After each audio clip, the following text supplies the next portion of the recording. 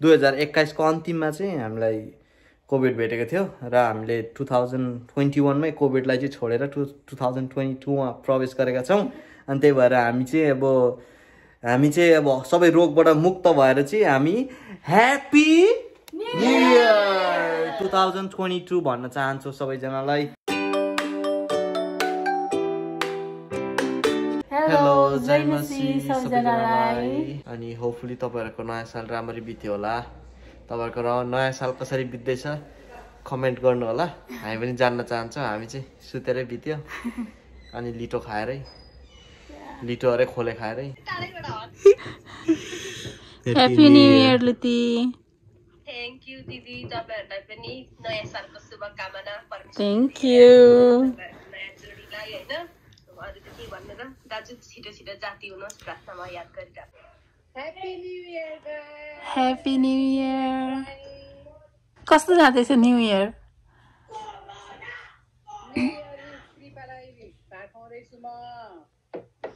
अहिले कहाँनिर एकदमै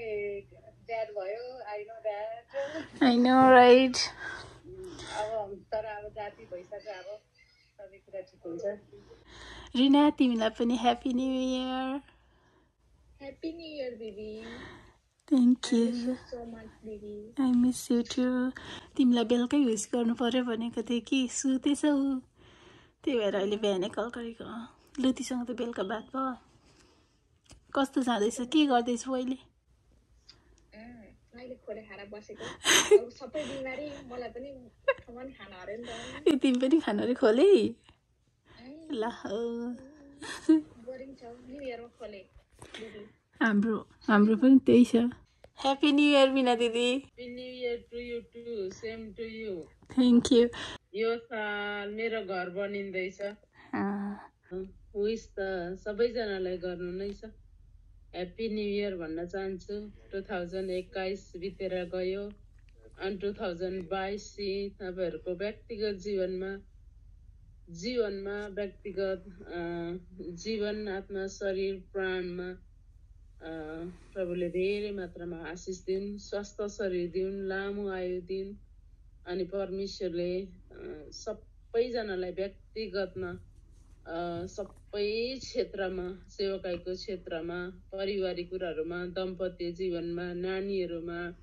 मेरो बाबा मम्मीको नाता नातिनी छोरा बुहारी सबैजनाको जीवनमा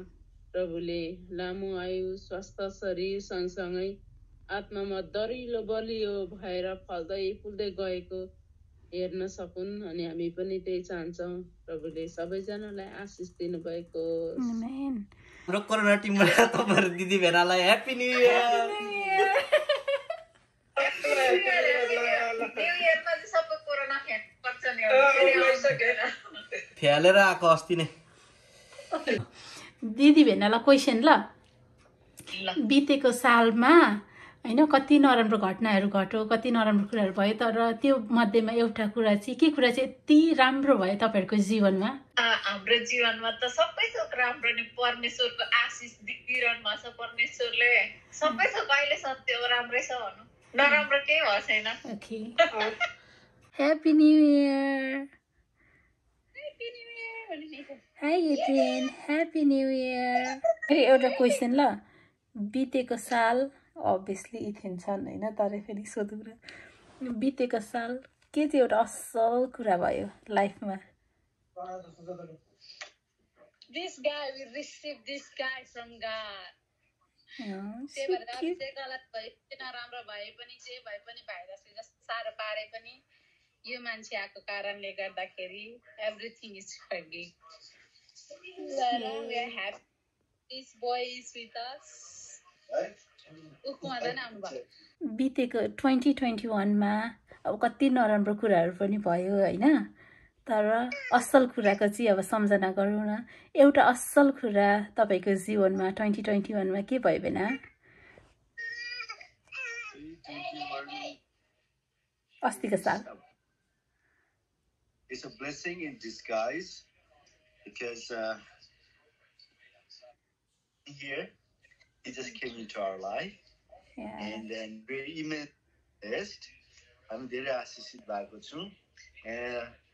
यो बाबुले हाम्रो जीवनमा धेरै खुसी ल्याएको छ अनि त्यसको वर्णन गरेर पनि सकिँदैन अनि आफूले चिताएको कतिवटा कुराहरू पनि भइरहेको छ अनि त्यसलाई प्राप्त गरिरहेको छु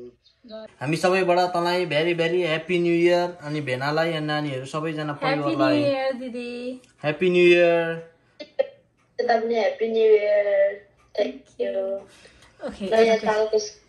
परमेश्वरले धेरै आशिष दिनुभएको होस् यो वर्ष भाइ बुहारीलाई थ्याङ्क यू दी क्वेसन सोध्ने र दिदीलाई लु बर्थडे क्वेसन सोध्ने अरे एउटा क्वेसन सोध्ने अरे अड्किनु भयो अनि के दी बितेको सालमा एउटा असल कुरा तपाईँहरूको परिवारमा के भयो असल काम गर्नुभएको छ जुन चाहिँ आज हामीबाट हुन सकेको थिएन है आज परमेश्वरको योजना अति महान छ अनि परमेश्वरले चाहिँ आज हाम्रो परिवारलाई चाहिँ अझै स्ट्रङ पार्दै लानु भएको छ हाम्रो निम्ति राखिदिनु भएको आशिषहरू उहाँले दिनुभएको छ है प्रकट गर्नुभएको छ त्यसमा हामी धन्यवादी छौँ के चाहिँ हो आशिष भन्दाखेरि मैले काम पाएको थिइनँ है परमेश्वरले काम दिनुभयो त्यो मेन जुटाइदिनु भयो अनि अर्को चाहिँ है हाम्रो जीवनमा सुस्वस्थ राख्नुभयो परमेश्वरले यसमा हामी परमेश्वरलाई धन्यवाद दिँदछौँ ह्याप्पी न्यू इयर यसले कुराले धेरै खुसी मिल्यो असल कुरा चाहिँ दुईटा नातिहरू एकै दिन जन्मिए त्यहाँभन्दा खुसीको कुरा अर्को छँदै छैन होइन कोरोना भाइरसले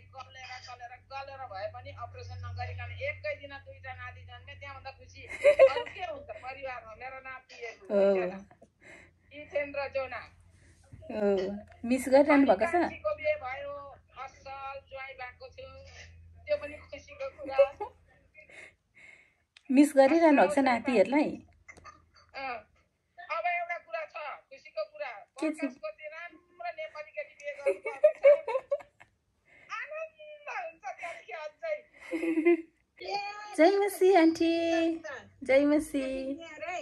ह्याप्पी न्यू इयर सन्चै हुनुहुन्छ एकदम सन्चै सबले एकदमै सुरक्षा राख्नुहुन्छ एमेन अझै राख्नुहुनेछ अघि क्वेसन सोध्नु बिर्सेछु होइन त्यही भएर अहिले क्वेसन सोधेको अब बितेको सालमा त कति नराम्रो कुराहरू भयो हरेकको जीवनमा होइन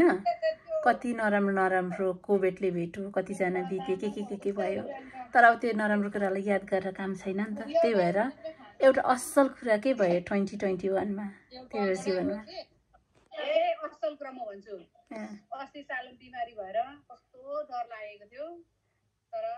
हस्पिटल लगेर सबै जाति भयो मलाई कस्तो डर लागेको थियो सालो बिमारी हुँदा तर जाति भयो त्यो चाहिँ हो एउटा असल कुरा धेरै असल कुरा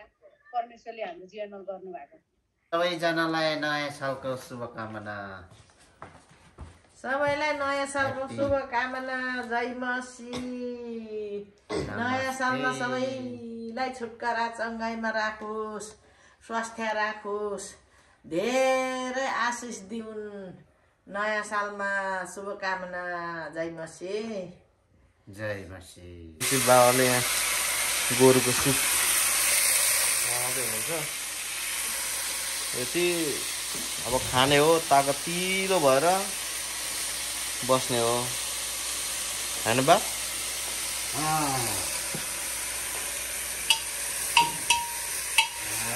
बाबा चाहिँ फेरि त्यसको बेडमा केही पनि छैन नि सबैजनाले आफ्नो काम गर्दैछन् म चाहिँ रोटी पकाउँदैछु मास्क लगाएर त्यो पनि रोटी पकाउँदैछु यो चाहिँ मेरो काम जिन्दगी गाह्रो भयो के गर्नु गर्यो कोरोनाले गर्यो के गर्यो तर जे होस् प्रभुलाई धन्यवाद हामी जाति भइसकेका छौँ अब हाम्रो नयाँ सालको खाना भात चिकनको सुप बाबाले बनाउनु भएको यहाँ चाहिँ म गरेर ल्याएँ हुन्छ बिफको होस् यति भयो हुन्छ हौ यति भयो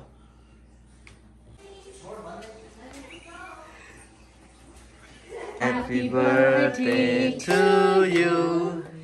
Happy birthday, happy birthday, happy birthday to you. Happy birthday to you ल खानु खानु लु बाबा त्यो खुवाइदिनु नि आमालाई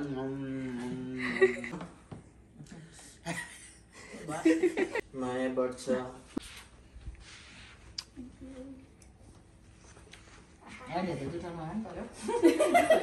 अघि खाइसक्नु हो कतिचोटि थ्याङ्क यू अब यो बाबुलाई सबै खानु हो यसलाई ठिक छ अस्ति यसलाई मन परेन नि त ऊ गरेछ कि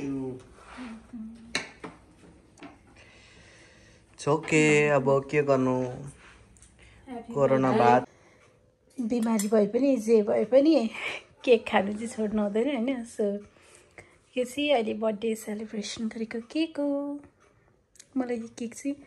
यो चाहिँ मेरो फेभरेट हो सबैभन्दा मलाई मनपर्ने केक चाहिँ यो हो सो या ब्याट्री त्यस्तो आयो त ल हौ तेरो त गाडी त मैले त यो त्यस्तो भइरहेको छ पुरा ड्यामेज भइसक्यो अस्ति यस्तो थियो त्यति निस्किरहेको छ यस्तो मैला हुँदो रहेछ यस्तो ब्याट्रीमा पनि पानी आइरहेको छ झन् के एसिड हो यो उम्लिरहेको छ तेरो त त्यो फेर्नुपर्छ है यो के भइसक्यो तेरो गाडी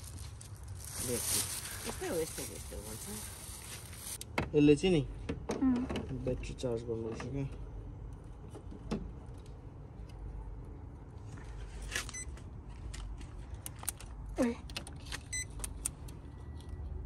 यस्तो भन्छ क्या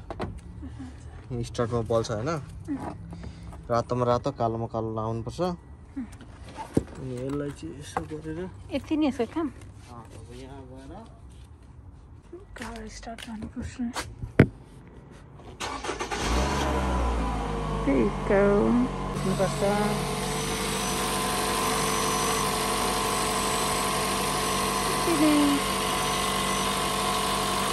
That's it.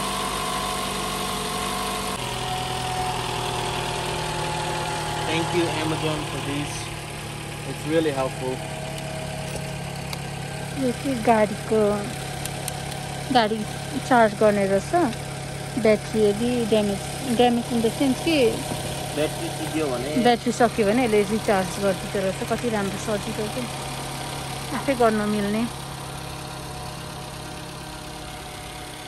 Let's go